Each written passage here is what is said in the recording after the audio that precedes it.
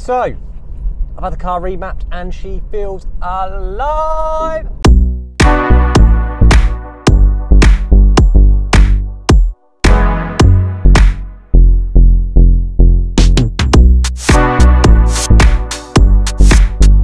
Right, guys, good day today.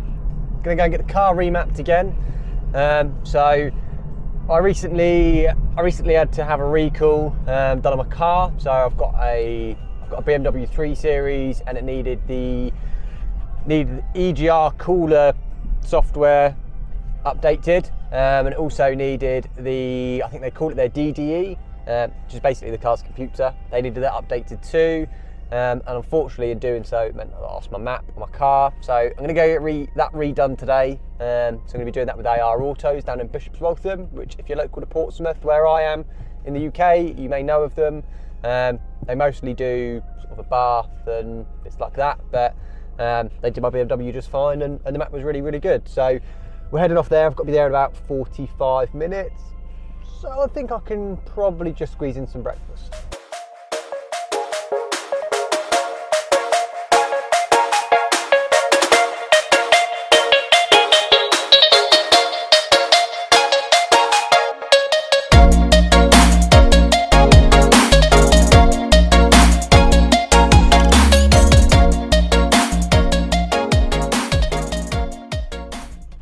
Right, so I've gone to Randall's, got my bacon roll. Don't know if you can see that in there. Looks amazing. So I'm going to dive into this, and then I will talk to you guys when we're back on the road. I haven't even finished yet, but honestly, guys, if you have a Randall's near you, breakfast is on point. On point. Right, that's breakfast done. I've got my coffee on the go, my little Randall's coffee, which actually is good coffee too. So if you're going to try it out, make sure you grab a coffee. But we'll get back on the road. I need to head out to AR. I've got 25 minutes to get there, so I'm probably to get a little bit fine. A little bit fine.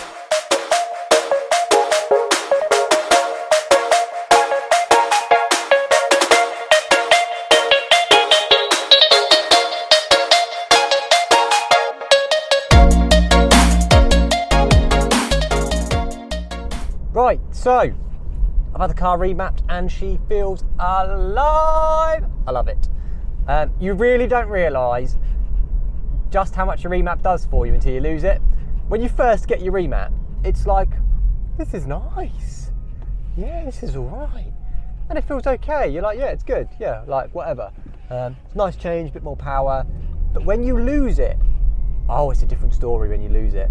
Oh, when you lose it, you just feel like you've lost everything. You know, as I was saying, my car went in for an ECU recall or whatever with BMW, and the minute you drive it off the dealer forecourt, you just go, oh, it's not responding. Oh, it's not doing anything. You genuinely, yeah, you just, if you haven't had your car remapped, you won't get it. If you haven't lost your remap, you most might not get it. But especially in the diesel, the difference is huge. I mean, I've got about a 25% power increase out of having a remap done, which is, I mean, that's pretty damn good. That is pretty damn good. But yeah, you genuinely, you have no idea until you lose it, and then to get it back again, you can suddenly appreciate actually just how much it does. But yeah, so now I am, what else have I got to do? I've got to go sort out my suit. I still need to possibly take some pictures somewhere, but it's only 1 o'clock, so I've got all the time in the world. But yeah, first things first, probably going to go and take some photos somewhere.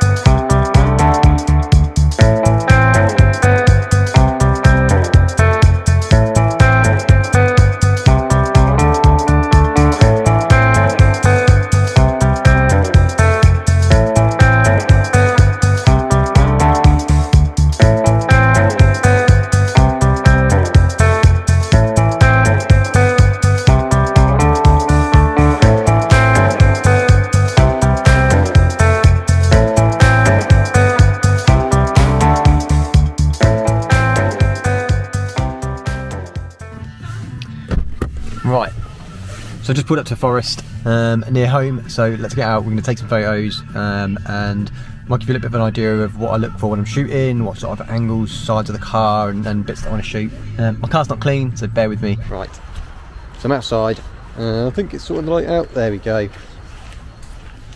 So let me quickly spin this around. I'll show you my camera bag. Boom, here we go. So this is my camera bag.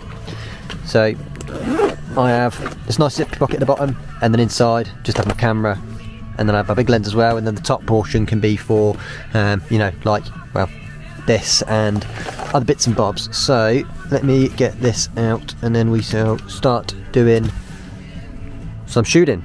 So bear with me a second.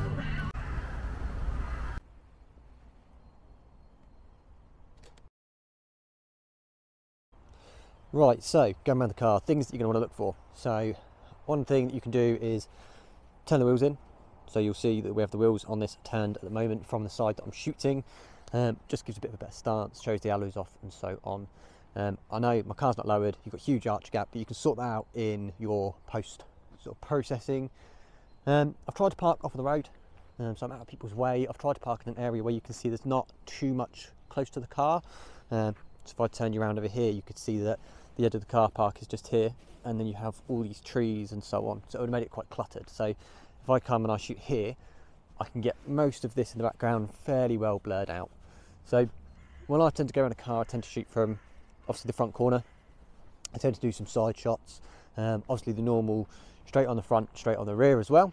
But then you can also do some slightly different things. So you'll see a lot of people doing things where they shoot parts of the car.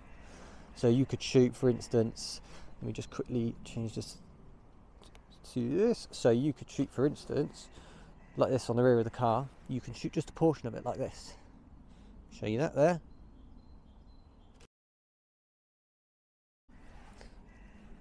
And then we'll see how that comes out later, but you can shoot sections based on what there is there. You can shoot your up close, you can shoot details like your badges and so on, but shoot from some funky angles and you'll get pictures that you maybe weren't expecting.